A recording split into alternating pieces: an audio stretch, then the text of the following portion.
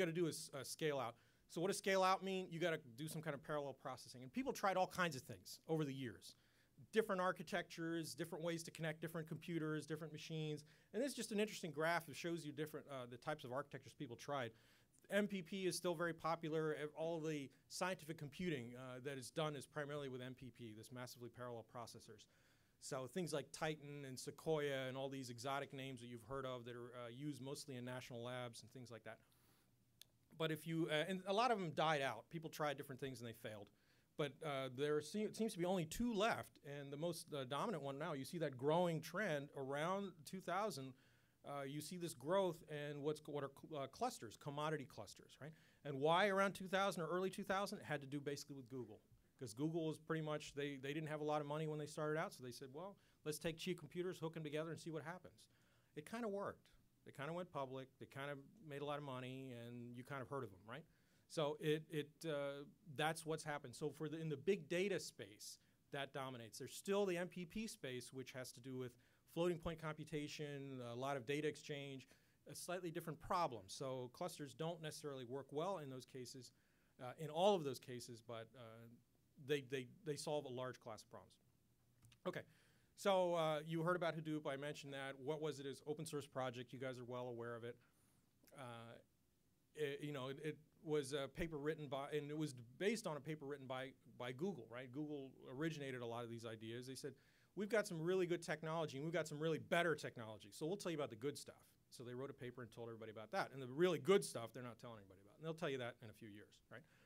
So there was a guy by the name of Doug Cutting who was working at Yahoo, and he read that paper, and he says, oh, I could do this. I could write that code. Called up his buddy Mike, and they started writing this open source nutch, search engine, which was just because in addition to this paper about MapReduce, Google also published a paper on PageRank, right? The internals of how their search engine works. So Doug and Mike, really, they were trying to build a search engine, but in the process, they developed Hadoop, which is the same thing of the infrastructure that works inside of Google. So they turned it into an open source platform, and there's 2 big parts to it. Primarily, there's HDFS. How many of you guys are Hadoop people? All right, about a third. How many of you guys just heard about Hadoop? Right? How many of you guys never heard of Hadoop? All right. Okay, so you guys know about it, right? So the 2 big things, and there's of course the MapReduce API, which is the parallel processing, right? Okay, so that's great. All right, so Hadoop is parallel processing. We can use multiple machines, multiple cores, commodity machines, and achieve high performance, and it worked well. It solved a large class of problems. Not all problems, but a large class of problems. Because it was just based on a simple concept, divide and conquer. That's it, divide and conquer. Well, pretty much every parallel algorithm is divide and conquer. Building the ancient pyramids at Giza, that's divide and conquer, right? They had 20,000 people. Everybody'd move a few blocks, and they'd have a few more people move a few blocks, and eventually you have a pyramid, right? So if you think about it, map and reduce, they're like divide and conquer, effectively, right? So it sounds simple, but it turns out it's not perfect. And probably Hadoop is probably the first sort of large-scale parallel processing engine that everybody could get their head around, that worked well and easy to write, easy to implement for the most part. But it's got this big I/O bound to it, right? If you notice, there's always, every time you go through a MapReduce job, there's a big read phase, right? Read all the data into the mapper, then write it all back to HDFS, then read it all back into the reducer and write it all back to HDFS. So there's 4 read-write cycles that occur during every MapReduce job. And actually there's more in there because there's a sort and shuffle that goes on in between that's more multiple read-write phases. So it turns out that that I/O cost is expensive. It takes a lot of time. So it becomes largely I/O bound, right? And if you have an iterative algorithm, it's even harder, right? You've got to read the data, write it out, read the data, write it out. So you're really I/O bound. So it just doesn't work very well for iterative problems. But Hadoop's really good for batch problems. There's a lot of batch problems that are out there, and it works okay for that. People have tried different techniques with Hadoop. There are things like Hama and so on, and it's better, but and streaming is something they didn't even think about because they weren't even trying to build Hadoop when they came up with it. It was a side product, right? So these big data problems, since it's big data, they tend to be I/O bound. You've got to read a lot of data. So I'll give you a couple of numbers. This is a rough ballpark number. If you buy a typical hard drive, you go to Micro Center and buy a hard drive, the data rate is about 100 megabytes a second, read rate or write rate. Okay? So if you have a map-only job, you got to read the data and you got to write the data. So now you're down to 50 megabytes a second per hard drive, okay? If you would do a map-reduced job, you got to do another read and write. So at best, the best you're going to do is around 25 megabytes per second per hard drive, right? So, and then there's shuffle and sort, and and that takes even more time, and so on. So and I've run these numbers on our production clusters we have at FINRA, and that's about what it comes out to. So you can estimate the number of hard drives you've got, the amount of data you have, do some simple math. That's about how fast it's going to be. Okay.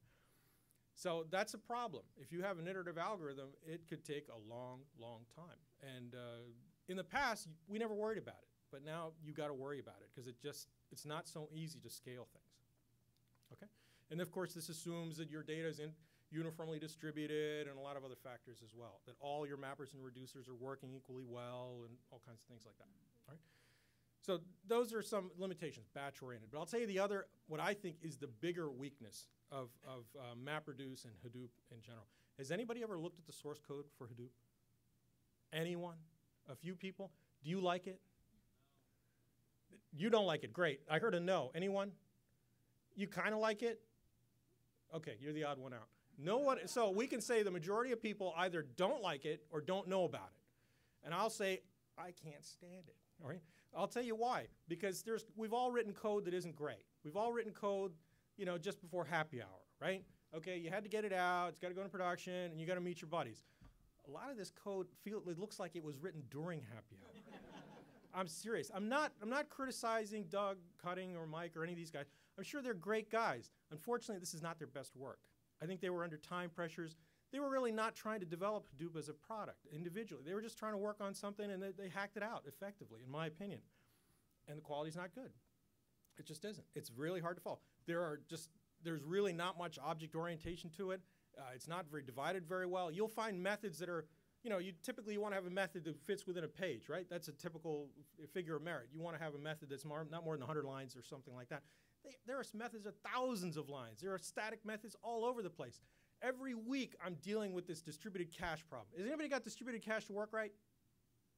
No. Again, no. See, you even like Hadoop and you can't get it to work, right? Right? So yeah, it's a pain. It's horrible. It's horrible. It's so bad that, of course, this is very diplomatic. This is the diplomatic way of saying this, and of course, I'm being recorded, so I'm trying to be nice about it. Mike Olson, right? So Chief Strategist Cloudera, what does he say? He says, he talks about technical debt, right? So the code they wrote, right? They wrote it during happy hour. It was not great, but now we're paying for that technical debt. Means that you got to spend a lot of time to figure out a lot of the problems in it, deal with all kinds of crazy configuration, horrible bugs, undocumented features, APIs that don't work, that are deprecated, all kinds of things. So he says very nicely, MapReduce is in arrears. That's a nice way of saying it sucks. Okay. That's just the way it is. That's just the way it is. And I don't think they meant for it to be that way. I think it could be better. And one of my primary reasons getting away from MapReduce is wanting to get into Spark because I just couldn't stand MapReduce. I just couldn't stand it. I still deal with it. I do it every day, but it drives me up the wall. Okay. So I stumbled into Spark. Again, stumbling. My career is all about stumbling, right? So I stumbled into Spark, and a lot of that had to do with the book because my buddy Samir, he's like, look, can you help me with this book? And I was like, dude, I wrote books before. It's a lot of work. I don't want to do it. He's like, oh, come on, man. Just help me out. Just help me out. Just write just one chapter. Okay, right. How about two? How many can you write? I'm like, okay, fine. And I was like, what do you want me to do? Hey, check out this Spark thing. And then I got into it. I was like, Samir, this Spark thing is awesome. It is totally cool. It is, and a large part of it is that I could look at the source code and I could understand it. I could understand what it was doing. I could understand how it worked. I could modify it. I could download it. I could build it. I could run it. Anybody built Hadoop? Was it easy? No.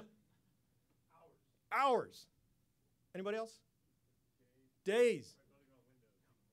Yeah, even Windows. Can it even be done? Oh, so you say it can be done? It can. Visual Studio and a lot of incantations and whatever. And okay, yeah, it's pain. I've run Spark on Windows, on Mac, on Linux, you name it. I've built it on all the platforms. The quality is substantially better. So, these guys that were doing it, they thought about the problem because it wasn't really a happy hour discussion, right? they were working on a real problem. So they came up with it, and they said, let's try and improve upon some of the ideas of MapReduce, take away some of the things that aren't so good about it, and make it better. So they quote all these great things. It's 10 times, 100 times performance. It's going to do everything. You know, it solves all problems. It's great. Well, yeah. The reality is, if you have an I/O bound problem, you have an I/O bound problem, right? If you've got X number of hard drives and you've got X amount of data, you're going to read that data. It's going to take a certain amount of time. Where it gets that benefit really is an iterative algorithm, where you're not reading the data off the drive all the time, where you're iterating on the data in memory, that's where you get that 100 times performance. So if you have a typical batch problem that's done in MapReduce, you may not see so much gain. If you have an iterative problem, like any kind of machine learning, you're going to see a lot of performance gains, Okay. So there's a bunch of other stuff. You know, there's the Spark core. Fortunately, it runs on top of Hadoop, so it uses HDFS, interoperable, and all that stuff. You guys know about that, right? Okay.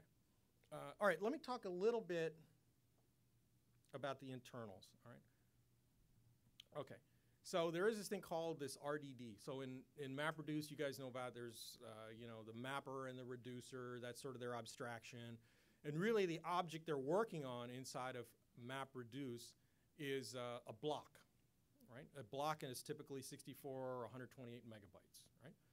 So that block is read in by the mapper. It goes through the map phase where you can, you know, turn it into keys and values, and then it gets sorted, shuffled, and goes in reduce phase, right? So that's the abstraction. So in Spark is this RDD. So it's think of it as a simple read-only collection. It's like an array list. It's effectively, that's what it is. It's really like an iterator, right? And the nice part is it could be either in memory or it could be on disk. So if it's in memory, obviously you reuse intermediate results. In the case of MapReduce, you can't do that.